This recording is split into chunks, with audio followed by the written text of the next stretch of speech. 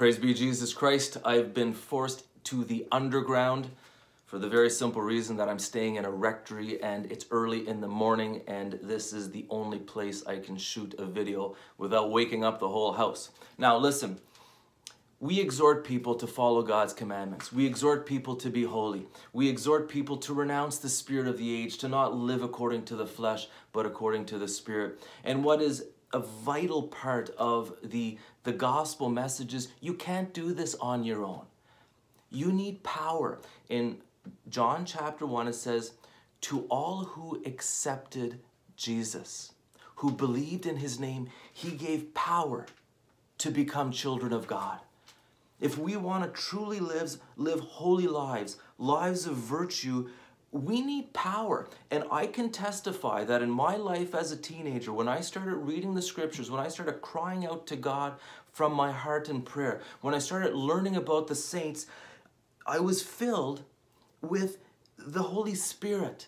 It doesn't mean that my life immediately became perfect and that I never sinned again, but there was this burning desire to be holy, and there was this grace that I found the sinful ways that I had been living, I found them repulsive. I didn't want to do those things anymore. A love came into me that made me want to change everything in my life. It was power. And again, I'm not saying that I still don't, fall into weakness and have to get up and go to confession and keep going, but there's a fundamental grace that God gives to people who ask for it. Now, the image you could give is it's like trying to cross an ocean in a rowboat, and there's all these currents and winds and waves, and after a while you realize, I can't do this. I can't row against the winds and the waves and the currents. But then we discover that, hey, your boat has a sail.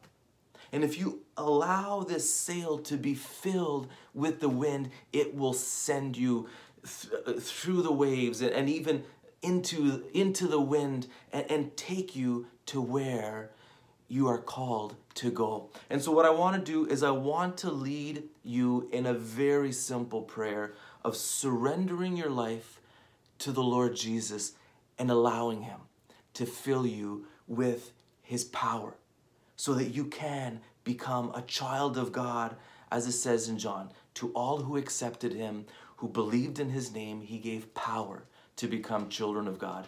Join me in prayer.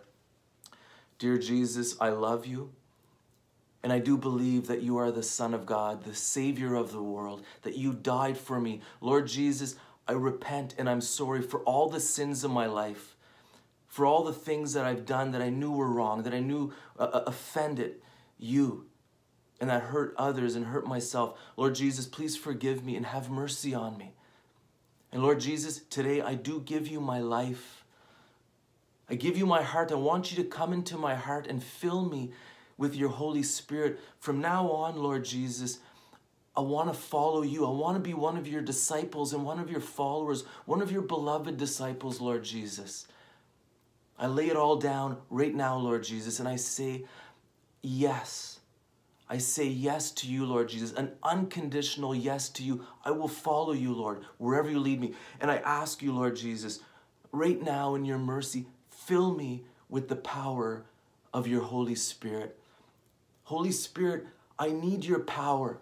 I need the wind of your Spirit. I need the fire of your Spirit to follow the words of Jesus, to obey his commands. And so, Holy Spirit, come now and fill me.